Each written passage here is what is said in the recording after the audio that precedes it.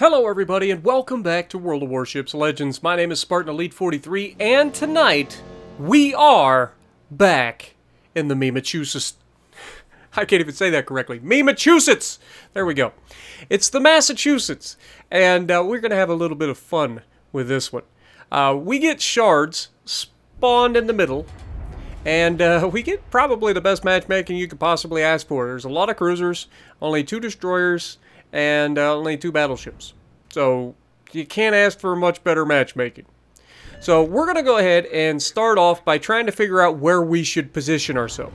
And initially, without knowing where everybody's at, I decide, okay, I'm going to go towards the right to Alpha to help those 2 cruisers and that destroyer win that side and then come around and flank everybody else. That is the plan. So that's what we're going to do.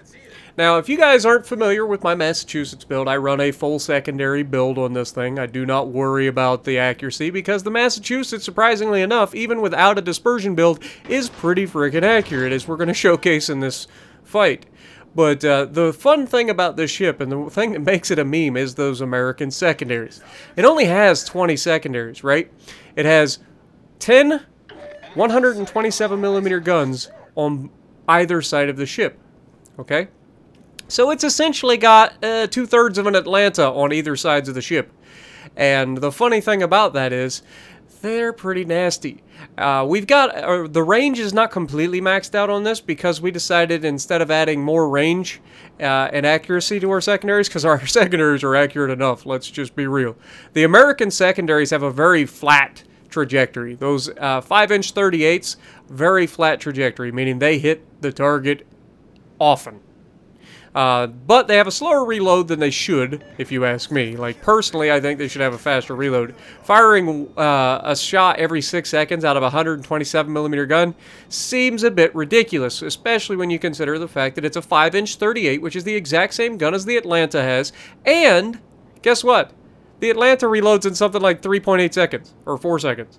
Like, why is it that the Atlanta gets to reload faster and the American battleships get a 6-second reload on their secondaries? Riddle me that. But, right off the bat, we have a broadside Colorado, so we're going to give them the front guns. And this is what I'm talking about with the accuracy. Watch this. Like, the accuracy doesn't look that great, but wait for him to hit. Bonk, bonk. There's a Citadel, and we hit 3 out of 6 shells. That's half of our shells that hit the target. That's not bad. And of course, we go to swing our guns around because, I mean, we already hit him once. Took over half his hit points between us and the other cruisers, or torpedoes, maybe. I don't know what hit him.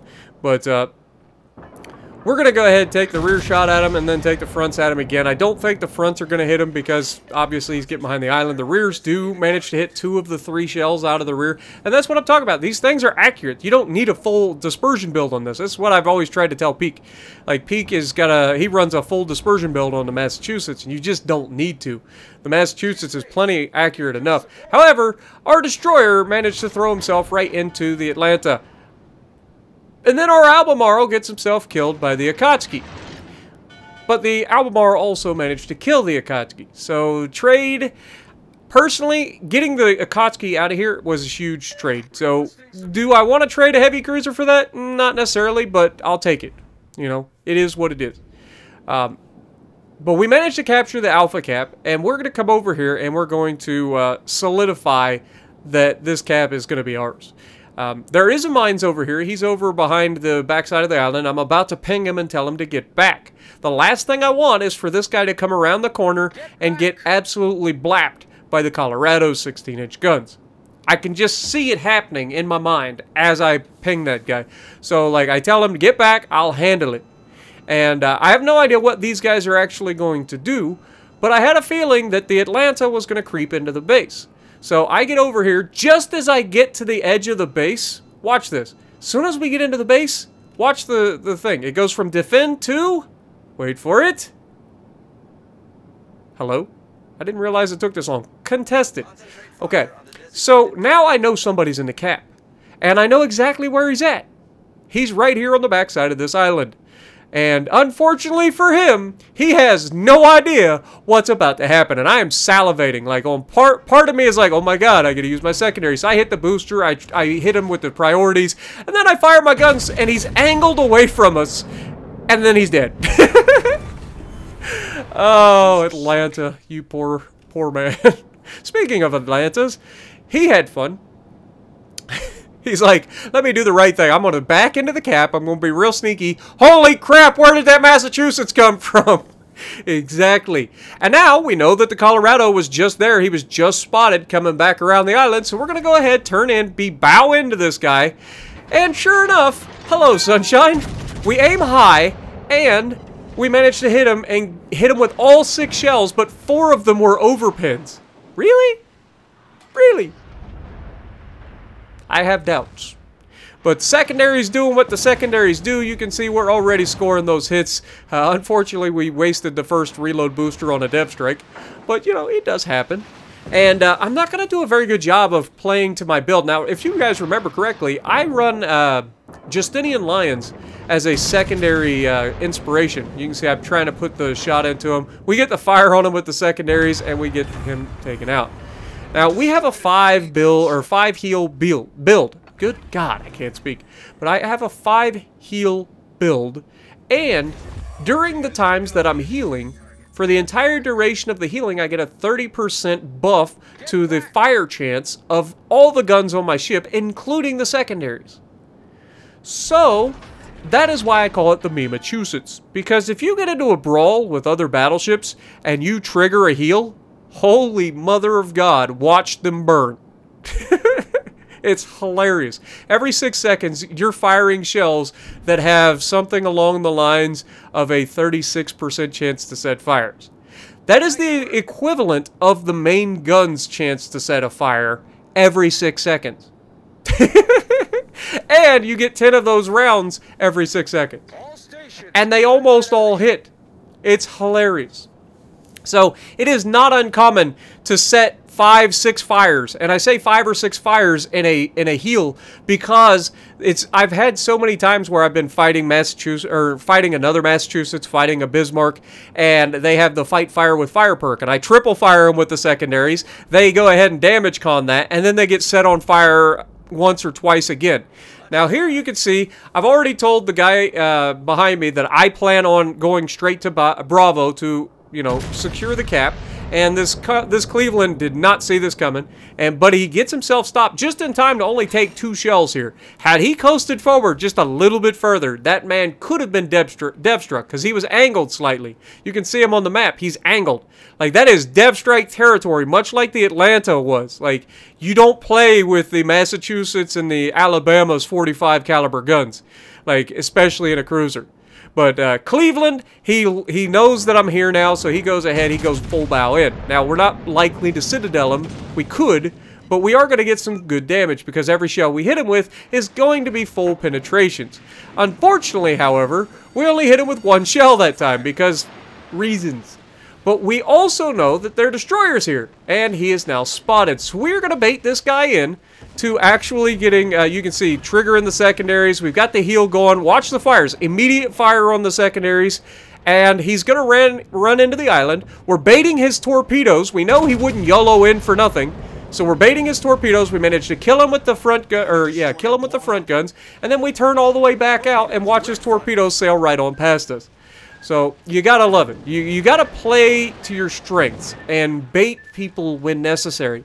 And now, I could put this double fire out right now, but I got 3 more heals. I'm not in any hurry to do so, and I don't want to put the fire out and then get set on fire 3 times while I'm doing this.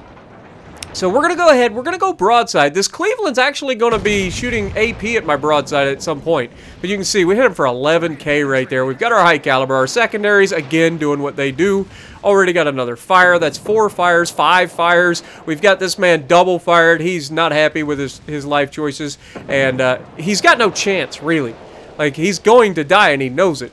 So he's trying to do as much damage to me as possible. And you can see, he actually is still shooting HE right now, which, for whatever reason, he is. He could be easily chunking me with AP as I turn to give him full broadside. We hit him with the rear guns, and then you can see I'm going to try to use the front guns here to shoot him again. And that's one of those times where, and then we use the damage con to put out the fires. now that he can't set us on fire again. Now, there is still one hipper left. I am on 4 kills. I got 112,000 damage, and this hipper, I have no idea how much damage he has. The mines behind me is still very healthy, so at this point, we have 2 caps. He's very healthy. I know that I can easily kill this hipper. And then the hipper starts shooting at me, which, I mean, to each his own. He actually starts shooting with AP and scores like 5k damage right out off the bat. And I'm like, all right, I see you. But watch these railguns that we get on this hipper, and sure enough, first shot out, we hit that man for 18,900 damage. Holy crap! You could see I'm looking too. I'm like, I'm checking what my secondaries are. Why? Because I'm thinking about the video at this point. I'm like, this is a video. I know it's a video. So how can I make this even more funny as a video for you guys? And it's solely the point that I decided to do was to go ahead and use the secondaries. I'm going to continue to shoot him with the main guns to drop his health down just to make sure. But you can see we hit him again for another 11k, 12k damage. And we're going to go ahead and keep the secondaries doing what they do. I turn to the left because I'm anticipating him turning to the left, and sure enough, he does. And I'm figuring what we're going to do is we're going to close the distance, let these secondaries do what they do, and then we'll have the reload booster and a heal ready. So that's why I'm letting this fire go. I figure we'll have the heal ready, we'll have the reload booster ready, and we'll be able to trigger all of it for an epic secondary kill at the to end the match with a Kraken. This is what's going on in my head.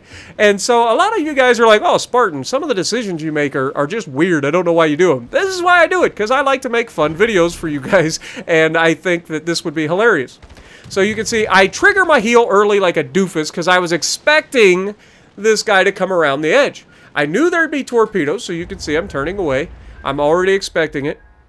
We slow down to make sure we dodge those torpedoes, and then there's no hipper. So I just wasted my heal and my fire chance opportunity. We do get it back in a minute, so we're not too worried there. And we still have our reload booster, and then the hipper backs back around the corner in front of our mines. Now, our mines, very healthy. I'm not too worried about him. And he actually messaged me after the fact. He says, I was trying not to shoot the guy because I wanted you to get the Kraken. So I do appreciate that, but honestly, Krakens don't mean anything to me. Like, I really don't care. Does it make a nice little cherry on top? Absolutely. But honestly, they don't mean anything to me. So if you're ever in a situation like this, go for it. Just kill the guy. But I'm not saying he's doing anything wrong. This is just, you know, something I'm saying now. But watch. I don't fire immediately. Why don't I fire? Because I want the secondaries to do it for me. And they start hitting. We get 5 hits and no damage on the man. What the heck did we just hit that did no damage? Now, he's trying to torp us. We're slowing down. We're turning in. We know we're taking the torps at this point. So we go ahead and we fire the main guns, hoping to Citadel him and kill him. But we get 7 overpins and leave him alive. And then Mines comes in and cleans him up. And again, he even said after the match that he was just waiting for me to get the Kraken. And for whatever reason, my secondaries just decided not to give me that, unfortunately. But 3,000 base XP, 4 kills. Thank you so much, Raptor, for the assistance there, for helping, even though I memed it up at the end. But let me know what you guys think of the Memechussetts. And if you like what I'm doing, punch the like button, leave a comment below, subscribe to the channel if you haven't already, and as always, I will see you in the next video.